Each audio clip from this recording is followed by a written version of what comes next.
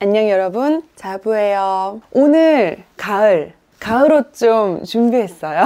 아니, 날씨가 이러니까 너무너무 가을 옷이 입고 싶은 거지. 그래서 오늘 제가 특별하게 원 브랜드 룩북으로 그럼 지금부터 시작합니다. 첫 번째는 제가 너무 반해버린 저의 원픽. 짜자잔. 제가 봄부터 사실은 트위드 자켓에 완전 빠져 있었잖아요. 봄에도 잘 입었던 화이트 트위드 자켓이 블랙 버전으로 나왔어요. 진짜 얘는 입어도 너무너무 예쁘다. 트위드 원단 자체가 굉장히 고급스러워요. 진주 모양의 단추도 예쁘고 이 컬러 좋아. 블랙, 그 다음에 여기가 블루, 화이트, 그리고 우선은 얼굴이 너무 사는, 이봐요. 너무 예쁘지 않아요? 소매 끝이 이런 식의 빈티지하고 자연스러운 느낌으로.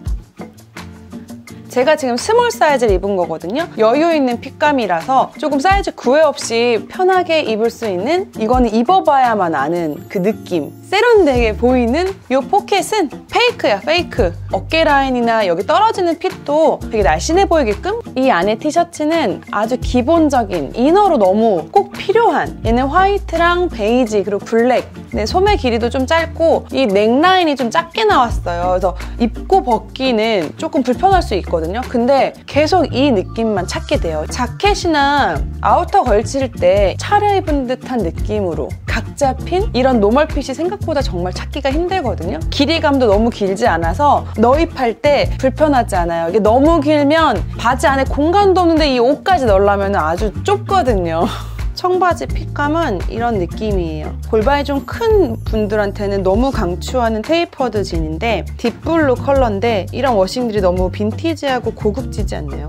제가 테이퍼드 청바지를 좀 좋아하는 편이기도 하고 편해요. 사실 스몰 사이즈를 입었지만 품이나 이런 게 작지 않거든요. 딱 잘 맞아요. 163인 저한테도 발목까지 딱 떨어지는 거 보면 굉장히 길이감이 좋아요. 딱 이런 느낌의 진이에요. 청바지의 로퍼는 안 예쁠 수가 없으니까 그 여기에 이런 이제 가방 같은 거 딱 하나 들어주면 너무 이쁘다. 너무 이뻐. 약간 시크한데 있어 보이고 완전 재취저인, 이건 진짜 말모. 짠! 제가 가을을 되게 좋아하는 이유 중에 하나가 이런 니트를 입을 수 있어서예요. 약간 가을이 핏? 아주 루즈한 느낌의 니트예요. 근데 컬러감이 짠! 얼굴을 아주 새하얗게 만들어주는 완전 예쁜 빨강. 약간 크롭 기장에 얘를 청바지 안에 넣지 않아도 입을 수 있는 그런 느낌이고, 이런 짜임들, 약간 꽈배기와 이런 느낌의 입었을 때 내가 지금 약간 사랑받고 있고, 니트는 좀 그런 매력이 있어요. 내가 약간 보호를 받는 것 같은? 그리고 이렇게 소매가 살짝 덮어줘야 어머 보호 본능을 저연님한테는 CL도 안 먹이겠지만 이런 핏감도 잘 떨어져요. 루즈한 핏의 니트가 되게 부해 보일 수 있거든요. 근데 이렇게 딱 했을 때 여기가 뚝 떨어져요. 이런 핏이 아주 기가 막히죠. 진짜 너무 예쁘다.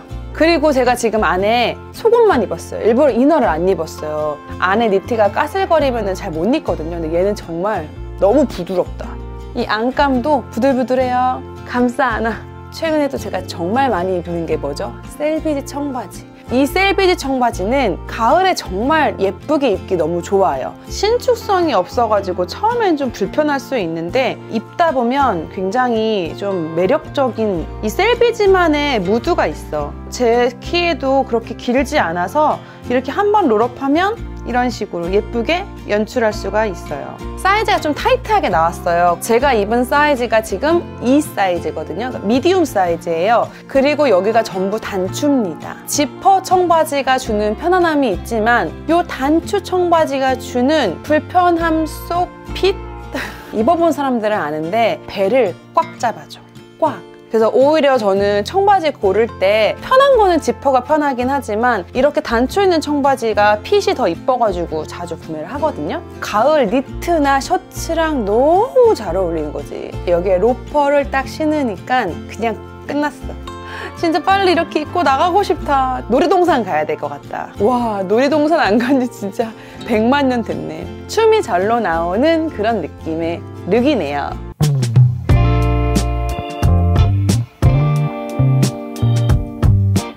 가을은 또 블레이저의 계절이죠.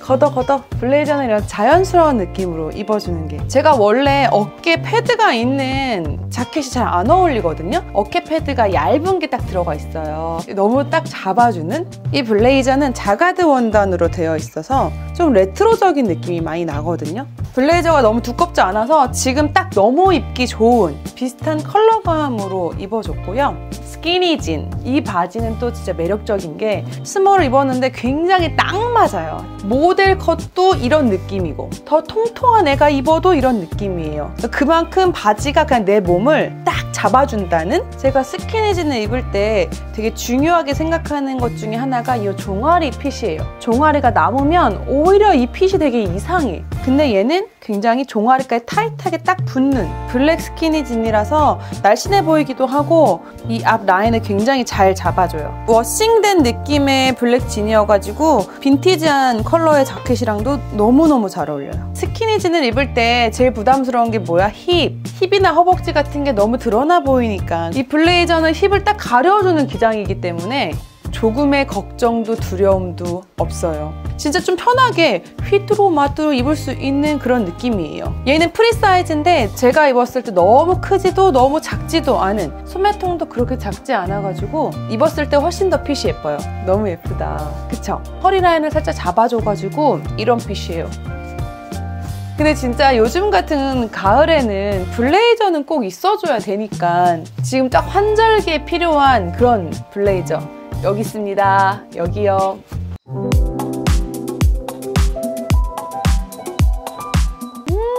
또 셔츠 코드를 빼놓을 수 없으니까 저는 이 블루톤의 셔츠를 입고 다리가 길어 보이는 화이트 부츠컷을 입어줬어요. 블루 컬러의 아주 청량한 느낌을 주는, 짠! 약간 바스락거리는? 핏이 너무 크지 않은 약간 스탠다드? 오히려 저는 이렇게 좀 붙는 바지랑 입을 때는 편한 것 같아요. 컬러감이 우선 진짜 죽인다.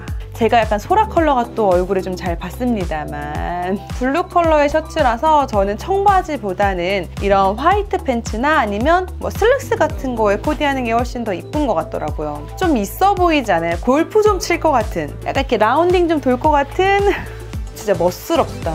진짜 멋스러운 느낌의 여성이다. 이게 길이감이 너무 길지 않아요. 그래서 바지 안에 넣어 입을 때 딱 적당하게 컬러감 있는 셔츠인데 전혀 부담스럽지가 않아요. 얼굴을 죽이는 컬러가 아니라 얼굴을 살리는 그런 블루톤이다 보니까. 그리고 저는 다른 액세서리는 아예 안 하고 요 링 귀걸이만 해줬어요. 또 셔츠에 링 귀걸이 하나 정도는 또 해줘야 이런 부츠컷을 많이 입는 것 같아요. 약간 레트로적인데 바지 핏만으로도 멋져요. 자기 주장이 좀 강한, 할 말 다 하는 저는 스몰을 입어서 골반 라인을 딱 맞춰서 입었고 저한테 진짜 1 사이즈가 딱 맞아요. 완전 딱 맞거든요. 근데 또 부츠컷은 루즈하게 입으면은 그 맛이 좀 안 나가지고 전 정 사이즈로 사는 거를 좀 추천드리고, 길이는 저한테 좀 길어요. 그래서 꼭 힐을 신어줘야 됩니다. 제가 다리가 좀 짧은 편이기 때문에 부츠컷을 잘못 입으면 완전히 쇼다리처럼 보여요.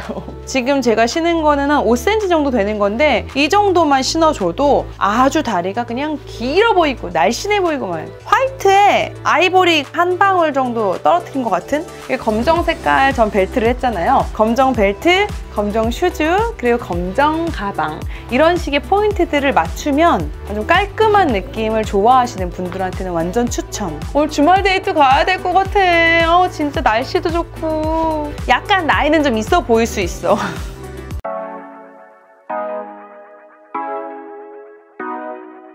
짠! 이번 룩은 자켓이 다한 룩이네요. 제가 트위드를 또 좋아하잖아요. 요건 약간 미니멀한 느낌의 트위드 자켓이에요. 이런 느낌 보이세요? 그러니까 희끗희끗 보이는 이런 재질감이고 굉장히 부드러운 느낌이거든요. 아주 딱 떨어지는 크롭한 기장감이에요. 스키니 입으면 스키니 바지 이 바로 위에 올라오거든요. 어깨선이 딱 떨어지기 때문에 몸의 각을 잡아주는 느낌이라고 해야 되나?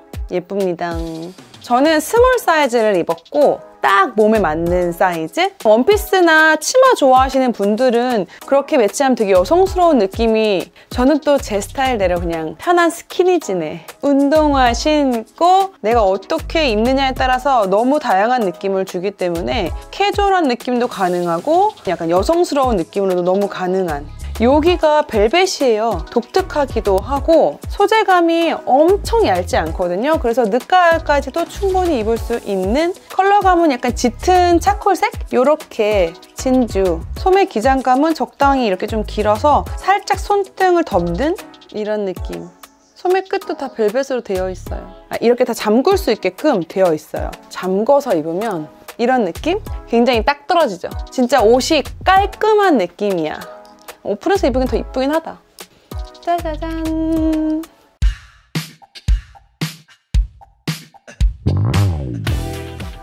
진짜 이거 어떡하지? 이거는 진짜 멋스러운 라이더 자켓이에요. 저 가을 되면은 꼭 입는 것 중에 하나가 이 라이더 자켓이에요. 약간 할리 느낌이 나긴 하지만 약간 멋진 뿜뿜하는 그런 느낌이란 말이죠. 페이크 레더부터 해가지고 되게 많은 라이더 제품들이 막 이렇게 올라왔었거든요. 말 못하겠다. 너무 예쁘다. 루즈한 느낌의 핏감이고 너무 편하다. 적당하게 루즈하고 적당하게 짧고 멋진 언니 스타일의 라이더예요. 이런 빈티지한 느낌 보여요? 그러니까 약간 쭈글쭈글한 그런 느낌이 들거든요. 이런 느낌? 이런 자연스러운 워싱 느낌이 되게 고급스럽고 비싼 느낌이 들어요. 리얼 레더라서 가격대는 좀 있는데 이 옆라인도 너무 멋지지 않아요? 근데 이렇게 약간 살짝 루즈하게 떨어지는 게 너무 멋있어. 잠궈도 예쁩니다. 잠궈봐. 잠궈도 예쁘지? 확실히 이 라이더 자켓을 입으면 좀 간지가 나. 멋진 뿜뿜, 뿜어져 나오는 그런 느낌? 여기가 되게 여유 있기 때문에 안에 조금 두꺼운 옷을 입어도 충분히 괜찮은, 완전 후드티랑 같이 매치해가지고 캐주얼하게 입을 수도 있고, 저처럼 그냥 티셔츠 입고 가볍게 멋 안 부렸는데 멋 나는 엄마 같아. 무조건 엄마인가? 이렇게 포켓이 위에도 있고 옆에도 있어요. 빅 포켓 때문에 옷 자체가 되게 캐주얼한 느낌이 좀 난다고 해야 되나? 이렇게 넣었을 때 이 핏이 너무 예뻐. 이렇게 날아갈 것만 같은. 실제로 보면 더 고급스러워. 어깨도 잘 떨어져가지고 짜잔. 소매는 이런 식으로 줄일 수 있게끔 되어 있어요. 진짜 빈티지한 느낌이 너무 매력적인 아이야. 이렇게 빠지는 짠짠짠짠 짠짠.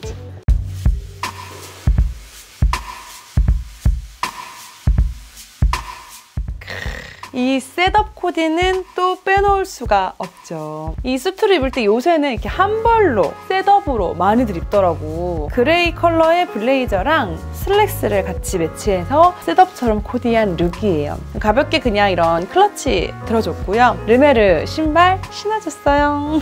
여기도 어깨 패드가 살짝 작게 들어가 있어요. 두께감이 엄청 얇진 않아가지고 약간 늦가을까지도 충분히 입을 수 있는 힙을 덮는 긴 기장의 블레이저예요. 제 슬랙스는 또 발목까지 오는 조금 짧은 기장의 슬랙스거든요. 위가 살짝 길고 밑은 좀 짧게 멋있는 느낌이 좀 난다고 해야 될까요? 안에는 그냥 가볍게 티셔츠 입었어요. 거의 뭐 돌려막기 수준. 이런 티셔츠가 진짜 어디에나 이렇게 잘 매치가 되기 때문에 꼭 하나씩은 있어야 되는 필수템? 저는 벨트를 차서 좀 더 완성된 룩을 연출해 봤고요. 정말 어깨를 딱 잡아주기 때문에 얘도 핏감이 되게 좋아요. 이런 느낌? 이렇게 딱 소매 걷어가지고 오늘 진짜 큰 PT 있다. 몇 억짜리 큰 PT 있을 때 짬밥 있는 일 잘하는 팀장님 룩. 멋있는 현대 여성 룩이라고 해야 되나? 청바지나 슬랙스 어디에도 어울리기 때문에 좀 무난하게 셔츠나 블라우스 같은 걸 입어줘도 어울린단 말이죠. 잘생긴 오빠 같은 느낌인데. 직장인 언니 동생들에게 정말 강추하는 블레이저예요. 이 슬랙스는 기장감이 저한테 너무 좋아요. 지금 발목 정도까지 오는 길이 줄이지 않고도 딱 어울리게 떨어지는 스몰인데도 핏이 살짝 여유 있어요. 원래 입는 사이즈로 선택을 하면 좋을 것 같고 이 원턱이 잡혀 있다 보니까 아무래도 좀 더 꾸민 것 같은? 차려입은 것 같은 그런 느낌의 슬랙스예요.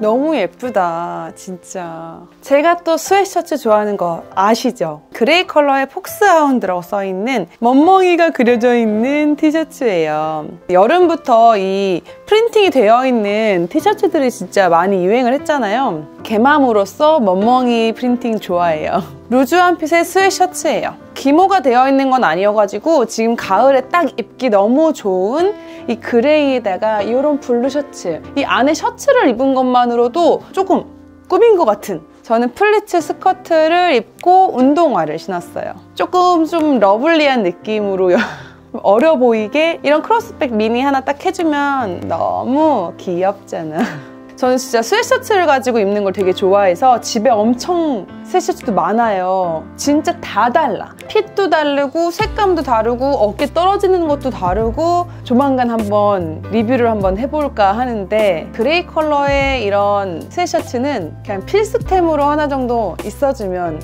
진짜 휘뚜루마뚜루 템이잖아요. 이렇게 어깨가 이렇게 내려와 있어요. 소매통도 굉장히 여유가 있죠? 이렇게 소매가 길어서 좀 나를 보호해주는, 내가 좀 작아 보이는 그런 느낌의, 근데 이거는 진짜 좋아하는 분들이 좀 많을 것 같은 게 좀 편하게 코디하기도 좋고 이쁘다. 좀 센스 있어 보이는 맨투맨을 찾는, 스웨셔츠를 찾는 당신에게는 강추, 강강추, 강강추, 강강추. 이게 마지막 옷이라서 이렇게 신나는 게 아니에요. 미소가 절로 나네. 그리고 이 플리츠 스커트는 네이비 컬러여서 그레이랑 블루랑 네이비, 지금 되게 어울리는 그런 색깔 조합으로 입었거든요. 예쁘지 않나요? 뉴발란스 운동화를 신어줬고, 뭐 이렇게 입으면 어디 가고 싶다. 5살은 어려 보이지 않나요? 편한 룩을 찾는 분들에게는 이 코디 그냥 딱딱딱딱 한 바퀴 돌아볼까? 이렇게 살짝 셔츠가 보이게끔 입어줘야 되는 거 알죠? 살짝 자연스럽게. 시보리가 너무 쨍쨍하지 않아가지고 정말 자연스러운 느낌으로 입기에 너무 좋은. 끝났다. 이거 옷 입어보는 거 얼마나 힘든지 아십니까? 아냐고요. 이렇게 옷을 입고 소개해주는 게 너무 재밌는 것 같아요. 그리고 가을은 진짜 너무 통장의 계절이 맞는 것 같아. 이 기분이 아직도 덥긴 덥거든요. 더운데 니트도 사고 싶고 스웨셔츠도 사고 싶고 이런 셔츠도 사고 싶고 슬랙스, 자켓, 아우터, 라이더 뭐 다 사고 싶잖아요. 오늘 어떻게 재밌게 보셨나요? 댓글을 보다 보니까 저랑 또 취향이 맞는 분들이 되게 많으시더라고요. 여러분의 행복한 통장 생활이 되었기를 바라며. 지금 3시예요. 저 이거 11시부터 촬영했는데 4시에 모닝이가 오고요. 전 점심도 못 먹었어요. 그럼 저는 밥 먹으러 갈게요. 다들 환절기 감기 조심하세요. 오늘의 영상은 여기까지. 다음에 또 봐요. 안녕히 계세요. 총.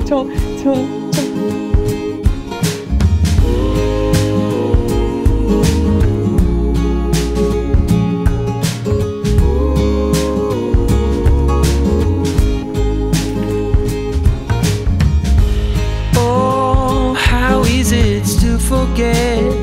Still thinking about how we met. Yeah, I'm with you.